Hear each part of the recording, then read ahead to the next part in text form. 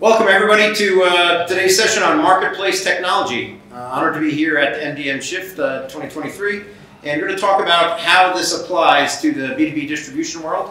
And going to break the presentation into 4 sections: what, why, and how. And we'll have some Q&A at the end. So 10 minutes for what, 10 minutes for why, and most of the topic will be about the technology and how you implement a marketplace as a distributor. So first, what disruption is going on? Why is it so disruptive? Which we'll talk about the business model underlying marketplaces, the platform and concepts, and how is really the business implementation as well as the technology stack. You know, we're here to talk about technology. We're not going to be looking at programming code or anything at that level of depth of technology, but looking at the business aspects. So just some background. If you don't get enough marketplace here, we've got about a 500-page book for free at our booth. Stop by our booth outside the main hall. It was an Amazon bestseller on marketplaces. And just one slide about McFadyen, then we're going to get into about 50 slides on marketplace technology. So McFadyen Digital, we've been building large-scale enterprise e-commerce and marketplace solutions. We've served over 10% of the Fortune 500, lots of mid-size, mid-market distributors, manufacturers, and retailers across many different industries, and really scaled pretty much every dimension you can consider large scale in e-commerce and marketplaces. We do a lot of thought leadership, from 500-page books to white papers. We'll talk about some additional educational resources available to you. Members of the Mock Alliance as well. We're going to talk about some of these actual resources here in the session. And we've been doing this a long time. Over a third of a century in digital transformation, enabling our clients 25 years, quarter century, building out e-commerce, and that's core to what we've been doing. We still do this, and we do a lot of e-commerce. Happy to talk to you about e-commerce. Today's session is about marketplace, which we've been building out for about 15 years now. And we have 300 professionals in e-commerce and marketplace around the world. Onshore teams, nearshore teams in Brazil, offshore teams in India, and European team as well. So that's about McFadyen. On to the educational part of our topic, which will be starting with what disruption our marketplace is causing in the distribution world. Pretty much every analyst out there, I'm not going to read all these to you, you'll get the copies of these slides, but from Forrester saying 63% of e-commerce happens on marketplaces, to internet retailer, 92% of people shop on marketplaces. Gartner says that 15% of all organizations that have a high GMV, high gross margin, gross merchandise value, commerce platform will run their own marketplaces. Again, we're mostly talking about running your own marketplace, not so much the seller side. Global marketplace is reaching $3.5 trillion of sales, growing at 20%.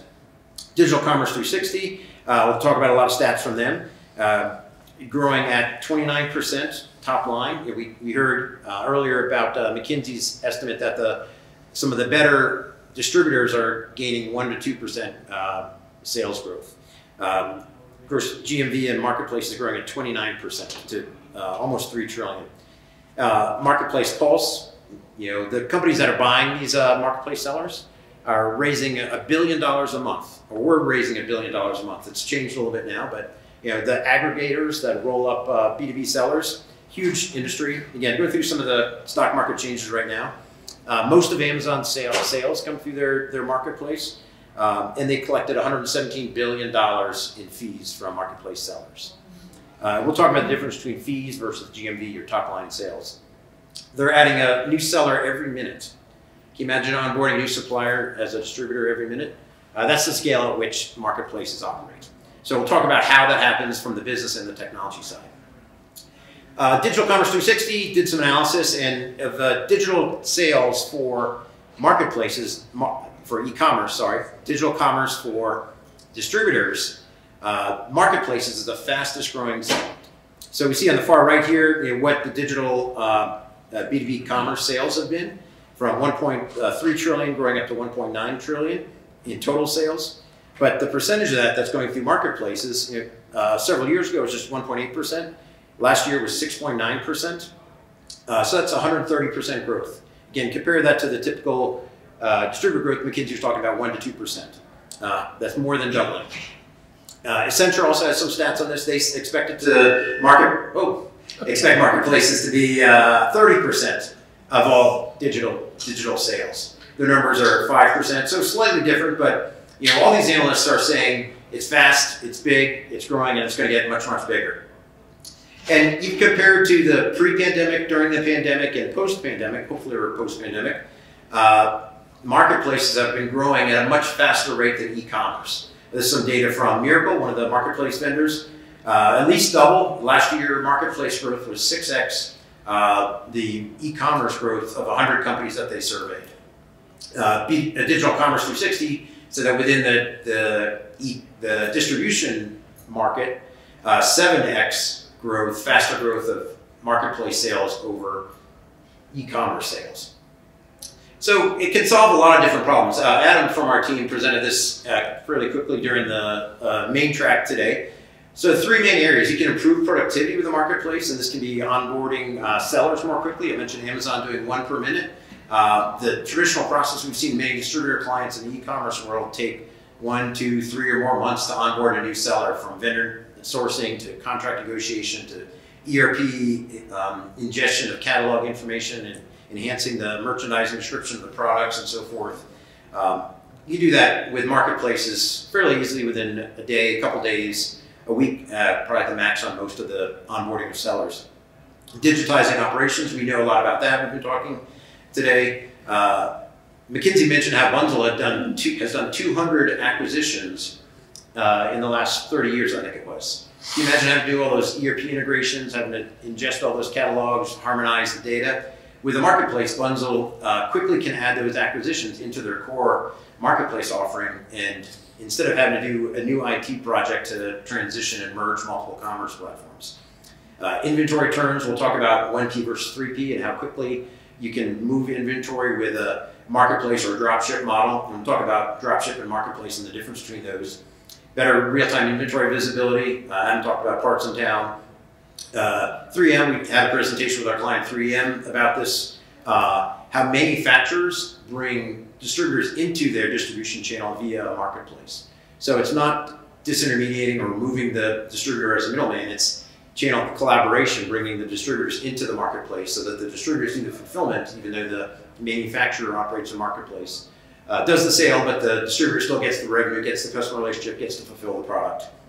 If you have counter sales, you can integrate that into your solution as well. Circular economy tying in we're seeing a lot of regulatory compliance issues coming down, starting in Europe, coming more into the US about traceability of goods and being able to recycle them for sustainability and other reasons, from, again, regulatory compliance to investor and customer demands around sustainability and ESG goals. Quickly expanding into other categories. Category expansion is one of the main reasons a lot of organizations will implement a marketplace. The ability to quickly go into new categories, adjacent or totally different than what you're selling. And the cross-sell, upsell, substitute sell. If you're out of stocks, you may as well have a marketplace seller keep your sale, save our sale with a substitute product from a marketplace seller. So let's look at the buyer viewpoint. This is, again, another survey that Digital Commerce 360 did. So these are the percentage of buying that B2B buyers do on marketplaces. The top part there is, do you do 75% or more of your buying on a marketplace? And 9.2% of respondents said that. And then you see down to 50%. So a third of B2B buyers are buying from marketplaces. Shouldn't you have a marketplace? That's a pretty amazing stat, just how many buyers are buying from marketplaces. Any question? What do you define as a marketplace? That's what we're going to get into in the next section. The what is a marketplace. So it's a platform business model, and we'll compare the platform to a pipeline. I've got a whole bunch of slides to answer that question. It's a very good question. That's a whole next section. The number of B2B marketplaces, there are 500 of them now. So DC360 has a pretty good top 500 report on all the B2B marketplaces. So there are a lot of them out there. There was only 70 4 years ago. Everybody's seen the graph of how quickly Amazon business is growing in 7 years, grown to $35 billion, forecasted to grow to $80 billion a year. And if you look at your growth rate, we're talking about 1 to 2% sales growth in distribution. They're growing at about 50% per year in the past 7 or 8 years here. And this is just their top line sales in their B2B. if you include B2C, it's close to $500 billion of top-line sales that Amazon processes. Alibaba in China is doing similar, 29% growth. So these marketplaces are really growing quickly, and they provide lots of different revenue streams. So in Amazon, the first-party sales, again, the top line, this is owned inventory that they stock and they fulfill like a traditional e-commerce seller. The second line there, the $117 billion, is the fees, the commissions they charge, the FBA fulfilled by Amazon, revenue that they get. There are a lot of different fees in which a marketplace monetizes their sales. Again, fees are different than GMV, top line GMV. So you notice that 220 plus 117 don't add up to $500 billion.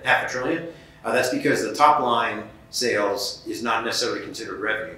The commissions and the fees that you charge, that's what's considered revenue. And in a separate meeting, we can talk about the different financial model of marketplaces. We're here to talk about market technology. Advertising or retail media has become a big area in marketplaces, subscription models as well. And they have brick and mortar sales as well. Surprisingly getting close to $20 billion for Amazon. But that's a horizontal market, and not everybody wants to become Amazon. In fact, we don't recommend people try to become Amazon. We recommend going into a vertical, and I'll talk about lots of examples of that. Our clients and others that have offerings in unique niches, and some of this data from Bessemer Ventures shows the opportunity, $500 trillion segments where there's a lot of opportunity to launch a marketplace that is not a competitor to Amazon. It's very focused on a specific business solution, and the amount of investment funds that are going into these vertical marketplaces is huge as well. You see over $1 billion in some, but hundreds of millions of dollars of investment going into some of these vertical marketplaces. And they're doing good amounts of revenue as well, from over $1 billion of online GMV, top line revenue, to many of these different marketplaces, B2B marketplaces, are doing in the hundreds of millions of dollars of top line revenue with a marketplace solution. We see this in the brands as well. So if you look at this graph, this bubble graph, on the bottom axis, we have years in business. The vertical axis is the number of employees. The traditional CPG brands, and this applies to others, that have been around for 100 to 200 years, that have 100,000 employees, and they have 90 or 300 brands. These aggregators I mentioned have been rolling up buying the sellers on marketplaces at a rapid pace. Some of them, like Thrasher, were buying a seller buying a new brand every week. That's how quickly they were growing. There was $12 billion that were invested into these aggregators. It's slowed down a lot, but there are a lot of these, almost 100 of these aggregators that have been buying up. And if I was a brand manufacturer, I'd worry about all these companies growing up quickly and selling on marketplaces and becoming competitors in certain areas. You've probably seen the Amazon flywheel. Jeff Bezos got this from one of the business consultants, not Porter. Jim Collins. Jim Collins kind of gave this idea to Jeff Bezos. The idea is you get more traffic, you get a bigger selection by having more sellers. You provide a better customer experience, it drives more traffic, and then more sellers want to sell on your marketplace. And then you have a bigger selection, and that inner flywheel keeps spinning. And as you get more sellers come on and they start competing, they start competing on price and lowering the price. The goal of Jeff Bezos, we heard also mentioned yesterday, is to lower their prices, not to raise their prices, and have lower cost structure, and again, improving the customer experience and drive that whole flywheel. We have a similar flywheel. I'm not going to read through all this. It's in some of our documentation if you want to read through that, or it's in the, you get a copy of the slides. But again, more products drives more customers, drives more sales, drives more profits. You can recruit more sellers, suppliers, vendors for your marketplace, collect more data, and the data is really important. I'll talk about that in a second. And if you have counter sales, you can drive drive more assortment, or the right data-driven assortment in your counter sales, as well as drive more traffic to those brick and mortar locations. So that was the what. Let's move on to why. To your question about what is a marketplace, why are marketplaces different, and what makes a marketplace different than e-commerce. So it's really the fundamental academic difference is a pipeline business versus a platform business. About a decade ago, these college professors wrote this excellent book called Platform Revolution, and their definition is platforms are multi-sided ecosystems with a nexus of rules that drive positive scaling network effects. which is a lot of kind of mumbo jumbo, but let me explain those things in kind of more understandable terms, and I'll talk about them now. So the pipeline business, let's look at this. Is traditional distribution, it's traditional retail. You first have to source products from manufacturers. It may come from wholesalers. We have to negotiate contracts. As I said, this process in itself, these first few steps may take a couple months for distributors we've seen. Load that data into your ERP, which may be cryptic, 40 or 80 character product description. You have to merchandise that, take photographs, write SEO optimized text that's going to describe it, perhaps in your industry application of that product from that manufacturer. You, as the seller, set the price. As the distributor, set the price for the end customer, or you have contract pricing. You hold the inventory both physically and financially. You have to outlay capital to buy the goods, and you have to build out the distribution centers, fulfillment centers to hold that good. Process the orders. Again, this is typically automated in most digital commerce platforms, and then fulfill the orders to finally get cash from the customer. So 8 sequential labor-intensive activities that you have to do that scale linearly. If you want to double your number of products, you need to double the number of vendor negotiation contracts you support. You need to double your number of merchandisers. You need to double your distribution center space. You need to double your fulfillment system, fulfillment network, and so forth. It scales linearly. It has to double. Now, a marketplace, on the other hand, is a platform business. So you'll have a fewer set of team members in there. And again, this can work in parallel with your e-commerce operations, but some people to recruit sellers. This can eventually get automated. With Amazon, they have highly automated that. You support those sellers in their onboarding products and with orders and so forth. And processing orders is again, automated, but still a step in the process. So what makes this really different or unique and more of an exponential or logarithmic scaling route is the network. So if you think of like Facebook or other social networks or telephone networks, if you have 12 nodes and you add a 13th node, it's not adding, whatever that is, 0.8% or 8%. It's adding a whole nother 12 network connections in there. So it's more of a logarithmic math equation as that scales. More sellers, more buyers, and it's a logarithmic or exponential growth on that. You still have customers on the other side, but your suppliers, the sellers, on the opposite side, could be one reseller that's sourcing from a wholesaler or distributor. A reseller might source from multiple distributors or wholesalers. But where it really gets interesting is you have multiple sellers that are offering the same product, and they start competing on price. So that drives down the price. That's what Amazon does. Some in the many B2B implementations or marketplaces, you don't want to do this. You want to maintain pricing. So like Total Material Handling, when they have their marketplace, they want to maintain MSRP from their distributors selling at that. So you don't have to necessarily drive down prices, but that's the business model that many marketplaces operate on. You as a distributor may be sourcing from multiple manufacturers, or manufacturers may supply goods directly onto the marketplace as well.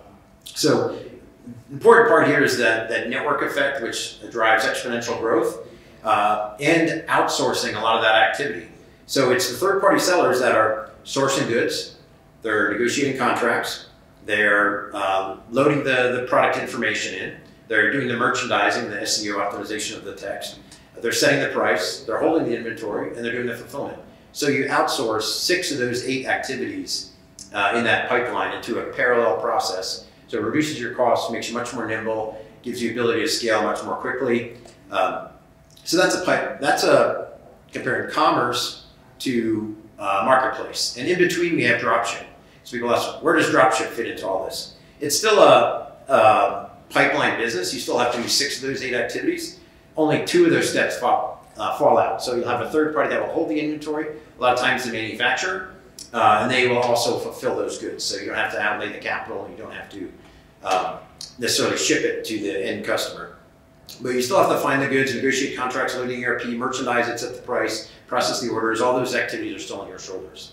So what does this look like comparing these 3? And we have a maturity model that I'll talk about in a second, how companies evolve. So first-party e-commerce is traditional pipeline business. You do those 8 activities we talked about. Dropship has 6 of those activities, still linear pipeline process. And third-party marketplace is where we get into that exponential scalability of the business. So looking at that as a graph, here in the horizontal axis, we see the cost, that capital, both in CapEx and OpEx. How many fulfillment centers do you need to build? How many headcount do you need to staff in those fulfillment centers and in your trucking and in your merchandising team, et cetera. And the vertical axis is how big of a catalog can you scale? How much revenue can you drive? How much profit can you drive? So again, as I mentioned, first-party goods are linear. If you want to double your inventory, you want to double your SKU count, you need to double your fulfillment centers, double your merchandising staff, et cetera. Linear. Dropship is a little bit more efficient, and you don't need to necessarily double your fulfillment center if you add more dropship products. But third-party marketplace is where it really scales exponentially.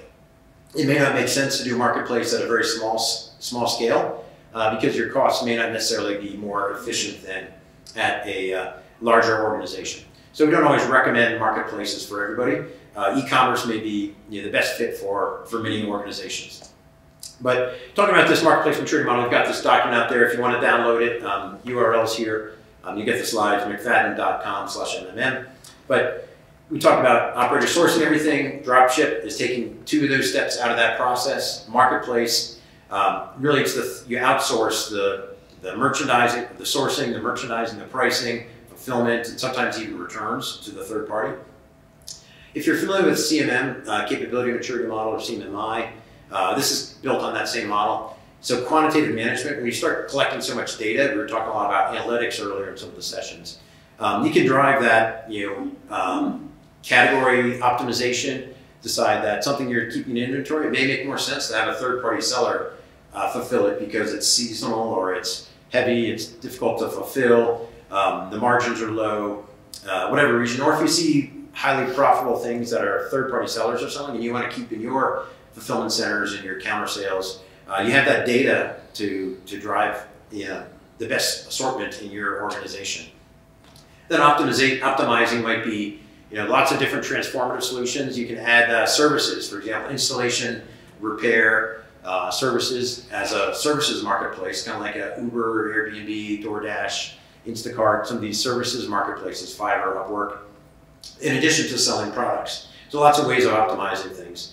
Again, there's lots of detail. Don't expect to read this, but it's in the document here for lots more details.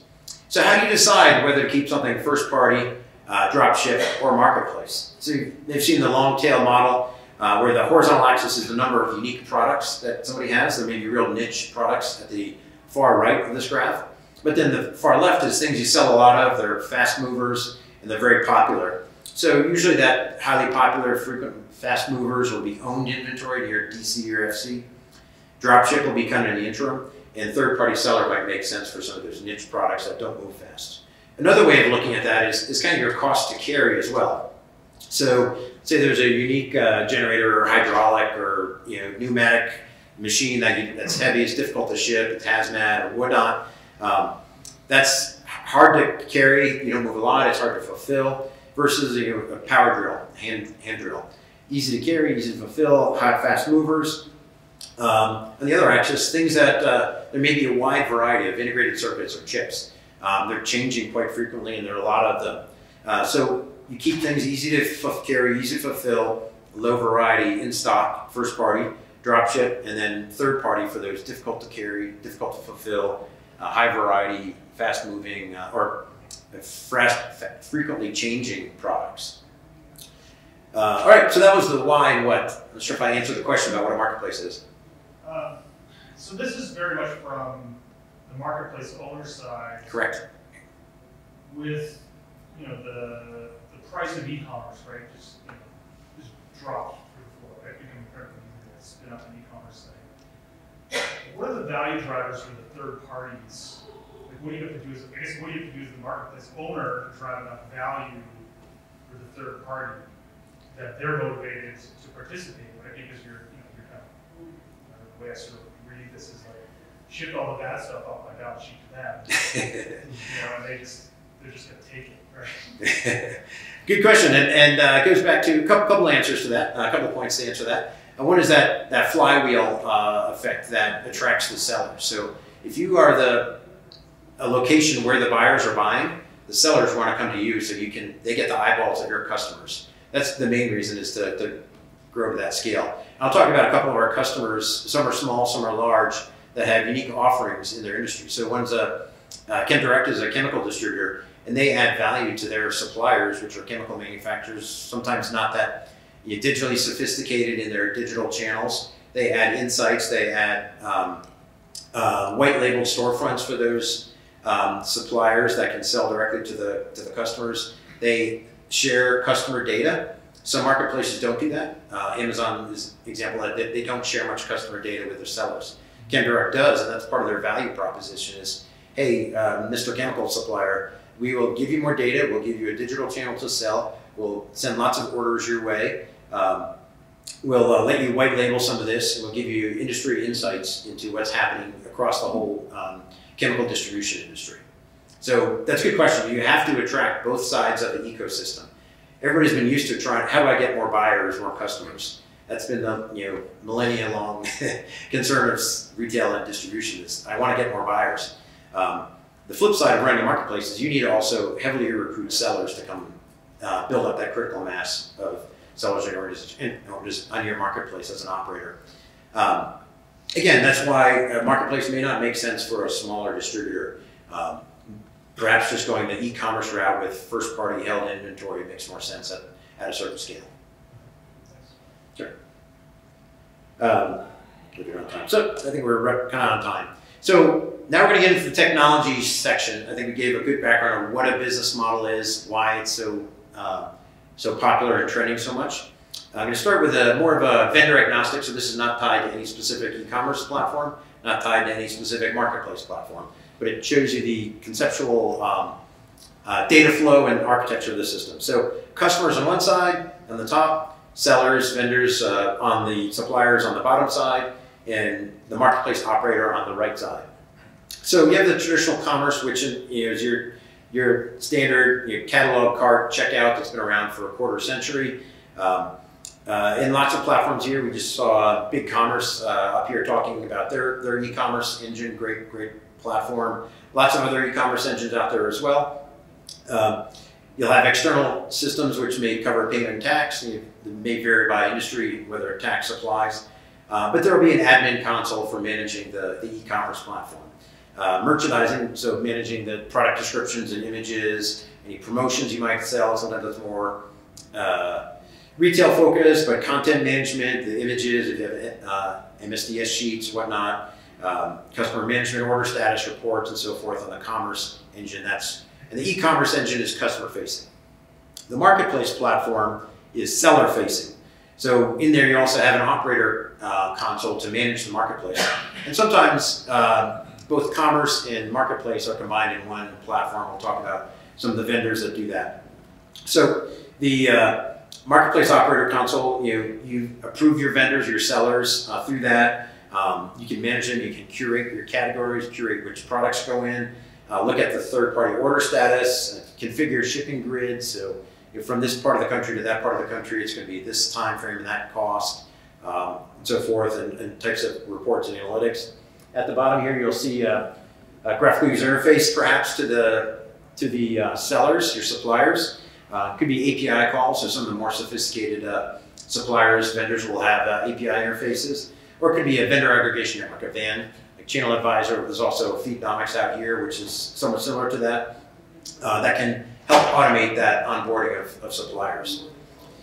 So in the data flow, first the sellers will upload their information into the marketplace, and then they get a vendor page on the marketplace, so you can see this is all about manufacturer A. You import their catalog as well, harmonize the data, which we'll talk a lot about. They have different attributes, different descriptions, different catalog structure, merge the two catalogs together. Offers are actually fast-moving data, so it changes frequently. This could be the inventory, could be the price, could be the shipping time, other factors like that that are constantly changing, which is different than the catalog. So the product description doesn't change that much, but inventory, pricing, fulfillment times will change frequently. As it gets added to a cart, you confirm the inventory and delivery. The The seller will accept the order. This can be manual or automated. Most of the time, at large scale, it's an automated process through API calls. Any payment and tax authorization happens. Sometimes this can be. We've done a lot of implementations of Balance, which is a BNPL, buy now, pay later credit offering where marketplace can extend terms to customers and pay sellers more quickly. It's another opportunity to make margin on a marketplace.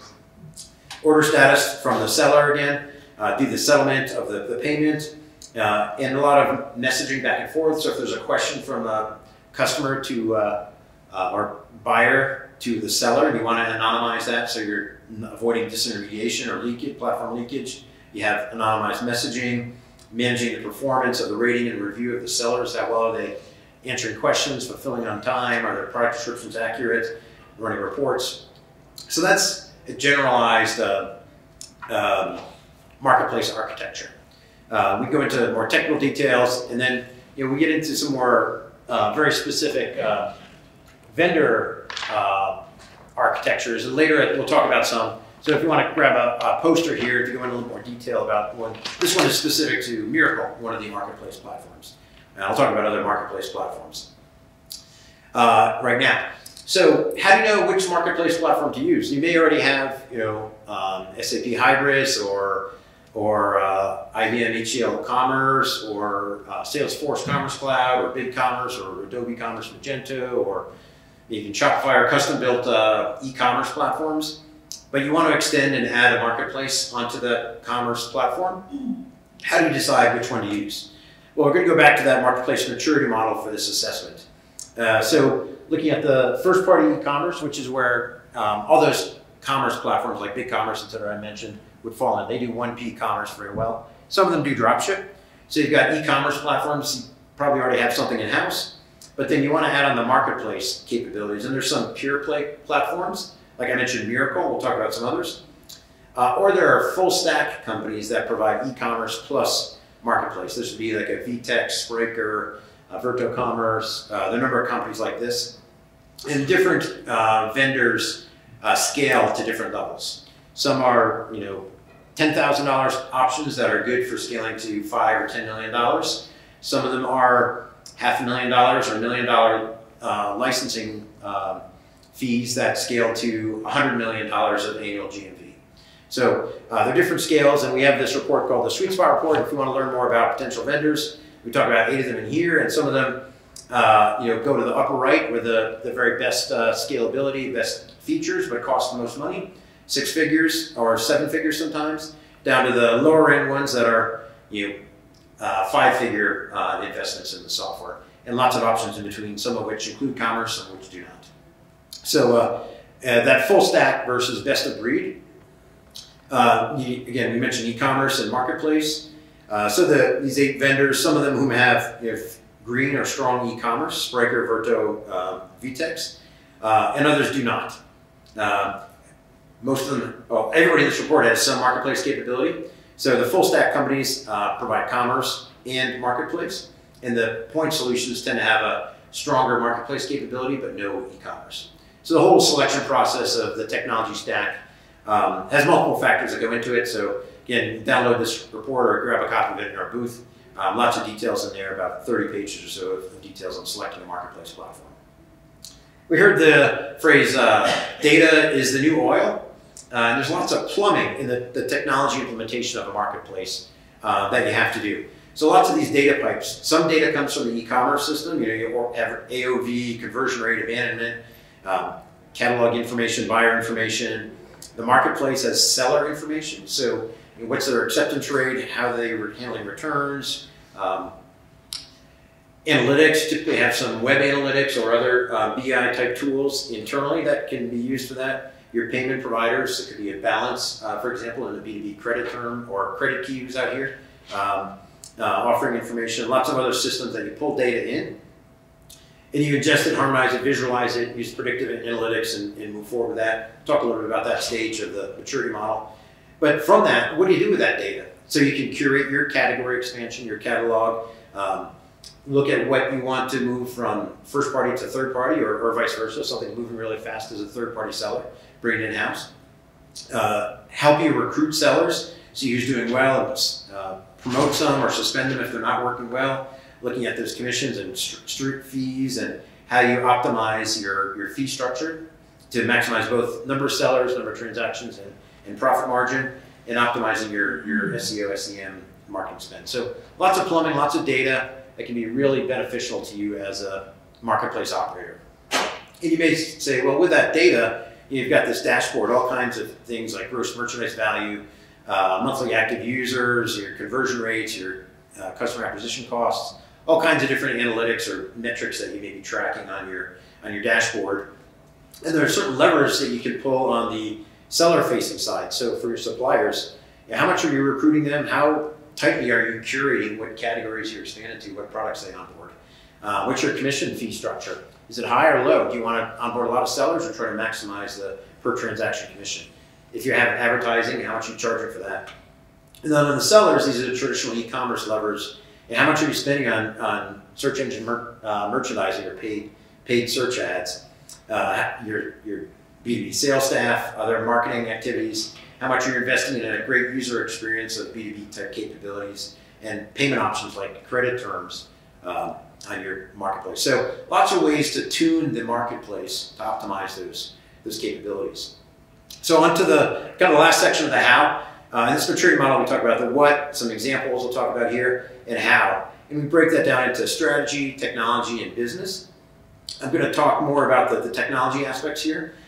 So again, you'll get a copy of these slides with all this information on strategy decisions, business decisions, but the technology is where we're going to kind of focus today on the topic of this session. So some of the things are taxonomy. So you have your catalog attributes, your category structure, you have certain values that can be in there. Your sellers or suppliers may have very different catalog structure, attributes, and values in there. So harmonizing that, making that work together, changing your UI. So you don't have just one price, you have the price of this seller, the price of that seller, the price of another seller. And when you add it into cart, you show the seller, we check out, and maybe split into multiple orders because it's going to be different shipments for multiple sellers. So some of that technology that has to happen to get to be a third-party marketplace. And then the quantitative management, we heard in some of the analytic sessions the move from data to insights to predictive to prescriptive to automation. Now that's the next tier really where you get the automation.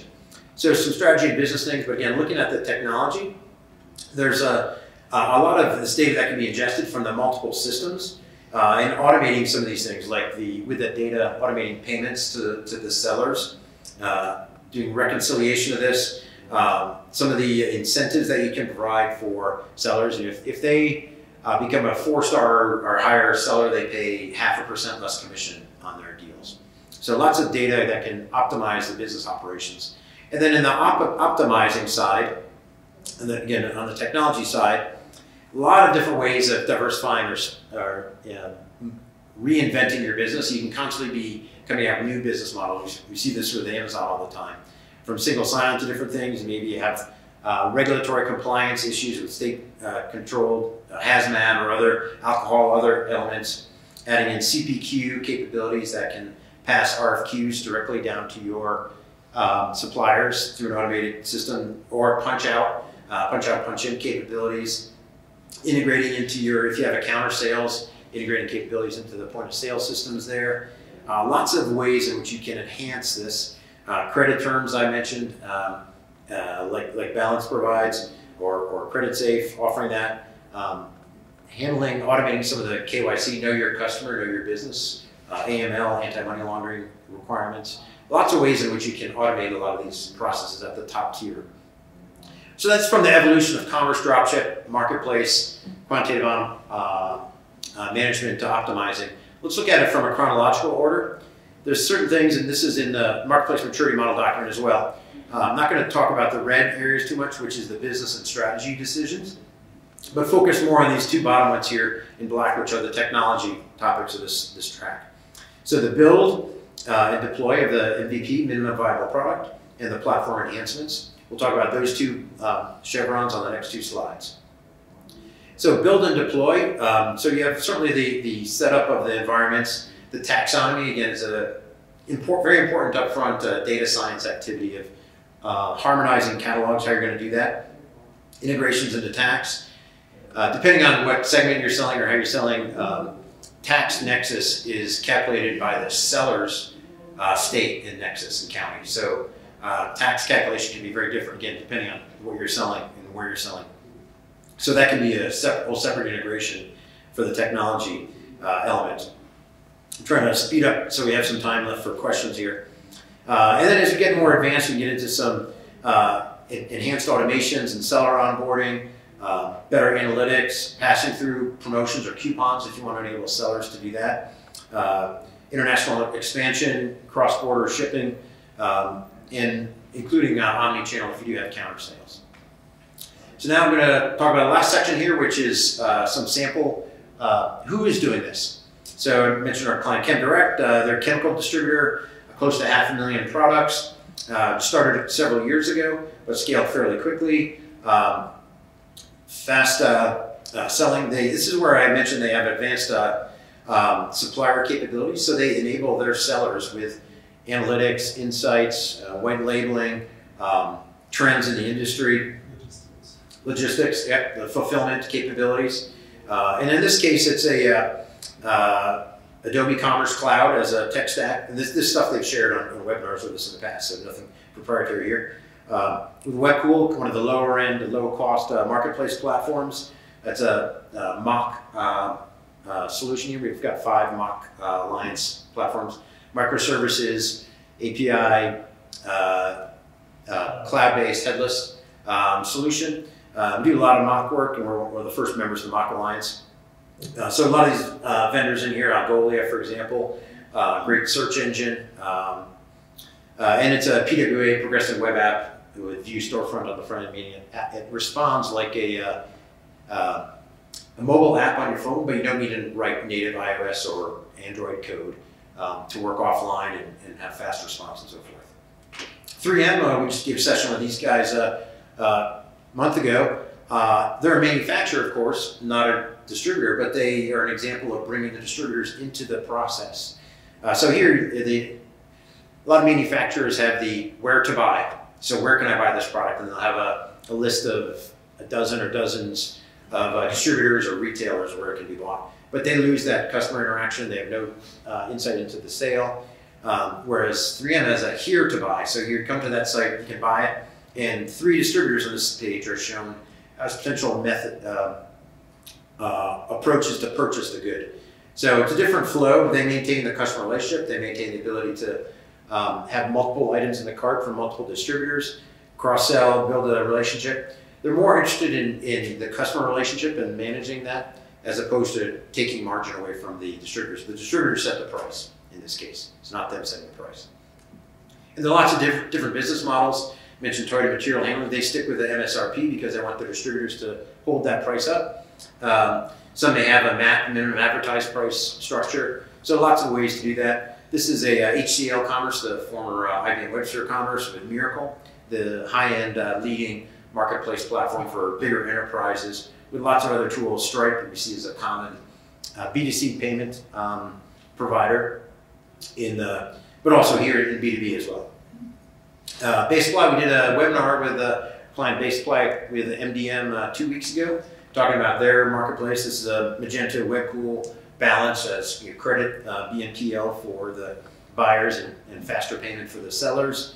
And Channel Advisor, I mentioned the vendor aggregation network where you can quickly onboard lots of sellers. They scaled almost 10x their SKU count from 60,000 to 500,000 SKUs, fasteners, nuts and bolts, etc. Planning to go to over 1 million in Q1 with this marketplace. So really fast growth there. One of our other clients, AB InBev. This application was in Latin America, but essentially it's a distributor, as everybody knows, for alcohol, predominantly beer, but you can buy on this marketplace, as a consumer, you can buy their beer, other brewers' beer, other alcohol, and in their marketplace, they have the retail operator, so it could be a bar, it could be a convenience store, does the last mile fulfillment, and this scaled from 0 to half a $500 million of online sales annually in 5 years. Example of how quickly you can scale, kind of like Drizzly here, the different distribution models for alcohol in the US than Latin America, but opportunity to grow quite a bit there. So now we're going to get into Q&A, but let me just do a quick summary of what we talked about in the fire hose of content there. So what disruption has been happening? So Marketplace is the fastest growing B2B digital channel, more than doubling every year, and growing 6 to 7 times faster than e-commerce, depending on which analyst you listen to. There are now over 500 B2B marketplaces in production. Amazon is an example where they scaled to $35 billion in 10 years, at about 50% per year growth. However, there are lots of opportunities in vertical markets for different segments, like we talked about fasteners, chemicals, alcohol, personal safety for 3M. And these companies tend to have a higher GMV, higher corporate valuation, faster growth. Most of the metrics that we saw McKinsey talking about earlier are realized in these marketplaces. Why is the marketplace so disruptive, and what makes it different? The underlying business model difference is the pipeline versus platform. We talked about that. Linear versus exponential growth, the flywheel and network effects, the scalability, linear versus exponential, the math that makes it different. Very asset light, less capital, less time, less employees, so don't need the big investment in fulfillment center, distribution centers, fulfillment services, trucks, headcount in merchandising or in the warehouse. Lots of different business applications. That slide had 8 different business applications that marketplaces fulfill. And lots of this is in the maturity model. And how can you run it? Those steps are also here in the marketplace enablement steps. You can either buy a marketplace platform and bolt it onto your existing e-commerce platform, or you can get one platform that combines the two together, commerce plus marketplace. You have to manage both sides, both manage the sellers and recruit the sellers and make an attractive business environment for the sellers to come on board. You can combine dropship in there or use that as a stepping stone to get towards marketplace. And we talked about some example production architectures at the end of the presentation there. So I'm not sure how much more time I have left, but I'll open up the Q&A and I can finally stop talking. A quick question. Yes? Do you have any marketplaces that are shipping to like a central DC first for quality inspections or anything like that before they go out to a customer?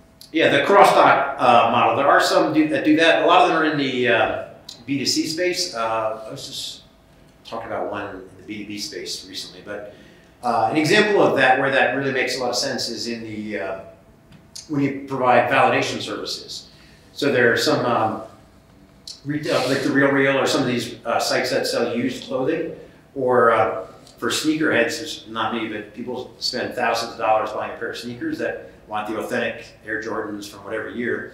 GOAT and StockX are example marketplaces that sell validated authentic sneakers or other products that they authenticate. So there is that capability where there's the value-add service. The seller still sets the price. The seller still ships it, but it does go to the central location and then it goes out to the end customer. So some different elements of those business models I explained. Sometimes you do them, sometimes you don't have to do them. But cross-dock is just used, and I have another B2B example. That's a means for cross-dock, right? Yes, good point. So Amazon's FBA fulfilled by Amazon for their B2B marketplace. Walmart does it as well with Walmart fulfillment. I forgot what they call their 20 plus, where Walmart does a similar thing to FBA. So the marketplace operator does the fulfillment. And that's part of the $117 billion a year that Amazon collects is from that fulfillment service. So just to give some perspective on how Amazon collects money, the Marketplace Pulse did a study and noticed that, or calculated that about half of every dollar that goes to a Amazon seller goes to 50 cents out of every dollar that you spend on a product from a third-party seller on Amazon, only half of it goes to the seller. Which sounds exorbitant and usurpery that much stuff goes to the seller. But in the retail world, that seller is paying for advertising, which they would probably pay somewhere else to Google or Bing or other channels of advertising. That goes to the fulfillment, which they would have to pay shipping or 3PL or their own fulfillment costs.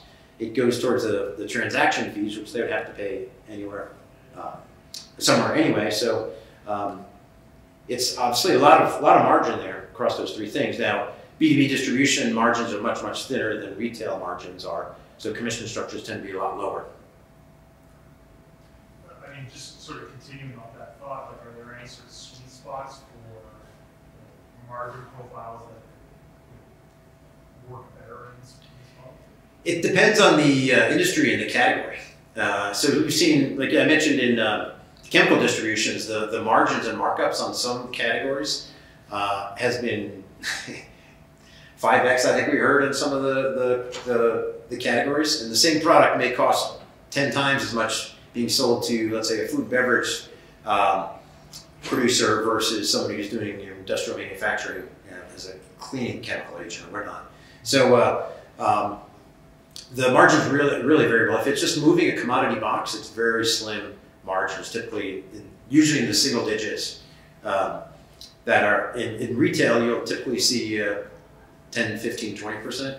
But if it's a commodity product and B2B distribution, it tends to be in the single digits, sometimes low single digits. Good question. Other questions? I think we're actually right at our time. I think, but one more. Any thoughts about like critical mass in terms of number of vendors to typically be successful with product count or anything like that? Yeah, so what's a good scale for success KPIs? And those are some of the targets when we typically go in for a strategy engagement, is defining what are success criteria. And usually we see a good start for the MVP is probably at least several dozen marketplace sellers, ideally 50 to 100 third-party sellers. And again, it's going to be very dependent on the category that you're selling in. 50,000 to 100,000. Now, some of them, like we launched a product with a food distributor, and we brought on KE, which is a specialty food products, and they added 50,000 or 75,000 products as one seller. So it's usually good to mix some specialty third-party sellers that have unique products that can only get from them, and others that are used to doing this a lot. They sell on other marketplaces, and they can quickly add tens of thousands of products and SKUs because they have the highly structured data that's easy to ingest and bring into your marketplace. It depends. Again, so fasteners, 500,000 fasteners going to 1 million fasteners. They're small, discreet, and easy to, maybe not easy to manage, but can be very unique in that area. Some of the major, generic Home Depot or HD Supply is probably not going to carry 500,000 or 1 million fasteners. That's where an example of a highly vertical solution that can carry a high SKU count within their category can have a unique differentiator. I think that does take us to time though. I think we're at 3:30. All right. Well, thank you very much for attending.